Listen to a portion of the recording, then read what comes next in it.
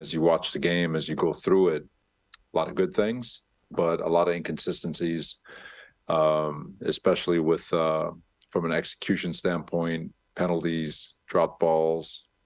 It was just sloppy. And then obviously you always look at it inward from a coaching staff standpoint and what we could have done better to put our guys in better position. And schematically, I'll keep that one in house, but it was, there was enough blame to go around to everybody. Would you have liked to have seen Zach do better last night?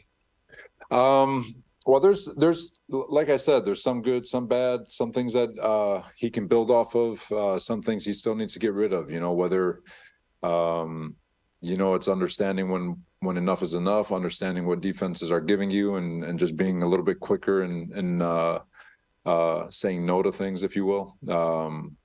I thought overall he was distributing the ball. And like I said, we were moving it at times. Always presence in the pocket for every quarterback in football can always be a little bit better. But he, like I said, he could be a lot better.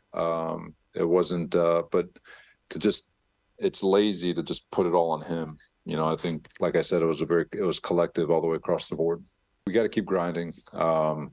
Nobody feels sorry for us. Nobody feels so and no, I'm not expecting anyone to feel sorry for us. But defensively, really proud of those guys. That's a damn good offense that I felt like we were able to keep in check. It was unfortunate. I felt like there was about 5 turnover-worthy plays that we could have taken advantage of, and not one bounce went our way. Usually, you get 2 of them,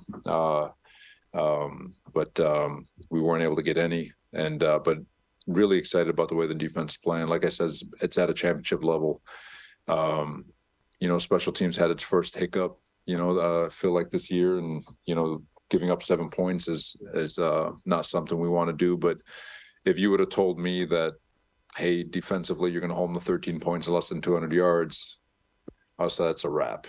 And so proud of those guys. But you're right, like you just want to play efficient ball, consistent ball, take care of the football, find some explosives here and there, be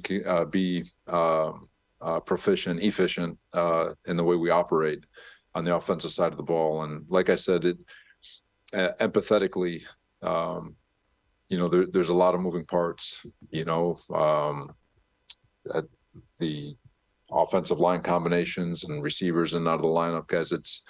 I'm not looking for excuses. I promise you, I'm not. I'm just it's something that our guys are working through, and we're doing our best to try to make sure that everyone gets on the same page as quickly as possible so we can be our best.